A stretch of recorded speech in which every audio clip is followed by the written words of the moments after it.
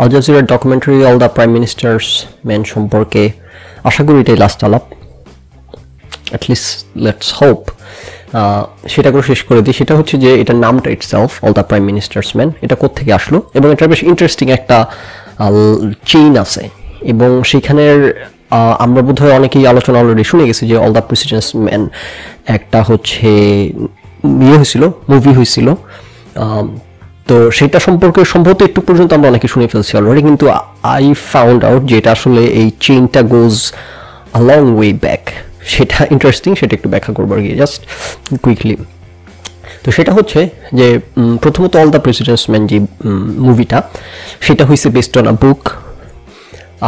বইটা হচ্ছে Richard Nixon, আমেরিকার রিপাবলিকান প্রেসিডেন্ট ছিল, তো সে হচ্ছে ইমপিচড হয়েছিল না, এই রিচার্ড নিক্সন অ্যাকচুয়ালি ইমপিচড হয় নাই, সে হচ্ছে করছিল, পদত্যাগ করে ফেলছিল তার আগে, রাইট? যখন ইমপিচমেন্টের আলাপ শুরু হয়েছে, সে প্রমাণিত হয়ে গেছে সে দোষী, তখন সে, আচ্ছা ব্যাকগ্রাউন্ড একটু বলে দেখো কি হয়েছিল সেখানে। সো রিচার্ড নিক্সন হইতেছে একজন রিপাবলিকান প্রেসিডেন্ট, সে হচ্ছে ডেমোক্রেটিক ন্যাশনাল কনভেনশন ডিএনসি, সেটার হেডকোয়ার্টার হইতেছে ওয়ার ট্যাপ করছিল, গোপনে হইতেছে ট্যাপ সেট করছিল প্রেসিডেন্ট থাকা অবস্থায় তার নির্দেশে, তার ইয়েতে।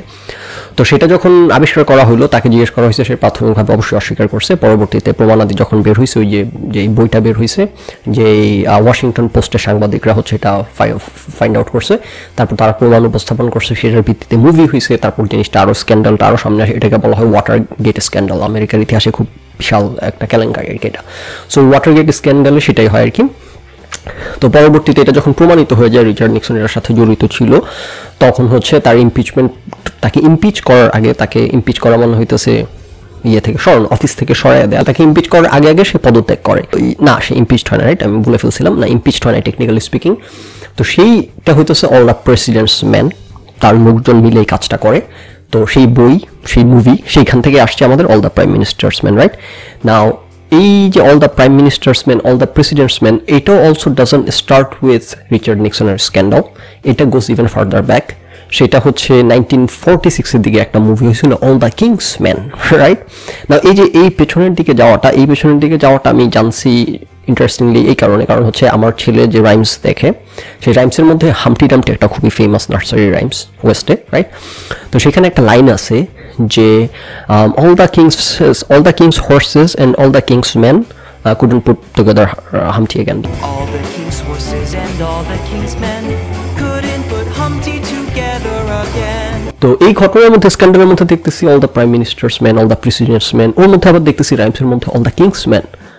তো ইট kind of rang A bell, like ঘটনা কি, এখানে একটা কানেকশন দেখা যাচ্ছে, রাইট? তারপর আই স্টার্টেড ডিগিং এবং দেখলাম যে খুবই ইন্টারেস্টিং ব্যাপার, এটা আরও গোজ ইভেন আ লট ফার্দার ব্যাক। সেটা হচ্ছে যে অল দ্য কিংস ম্যান, এই যে একটা হচ্ছে মুভি হয়েছে 1946-এ, সেই মুভিটা তো আবার হইতেছে ইন্সপায়ার্ড বাই এই যে হামটি ডামটি যে নার্সারি রাইম খুব ফেমাস এখানকার, সেই রাইমসের মধ্যে যে অল দ্য কিংসম্যান কথাটা আছে সেখান থেকে।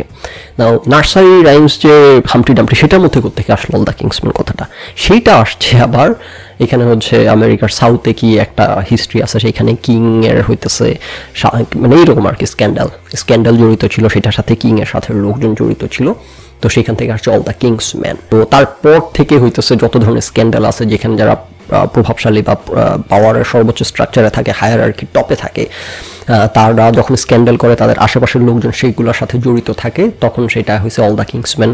ওই একটা মানে সেইং এর মতো হয়ে গেছে, একটা ফ্রেজের মতো হয়ে গেছে। তো সেইখান থেকে অল দ্য কিংস ম্যান সেই ঘটনা থেকে আসছে রাইমস থেকে আসছে মুভিতে সেই all the Kings man movie বা রাইমস, সেখান থেকে আসছে অল দ্য প্রেসিডেন্টস ম্যান, সেইখান থেকে আসছে all the prime ministers man বাংলাদেশে এখন, রাইট?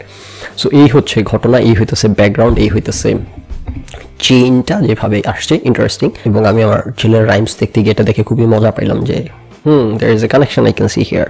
তারপর খুঁজে পাইলাম যে এটা আসলে goes a long way back আর কি। সো এটা একটা ইন্টারেস্টিং ব্যাপার, রিয়েলি কিউরিয়াস, রাইট? তো সেটা চাইলে আমাকে শেয়ার করতে very quickly.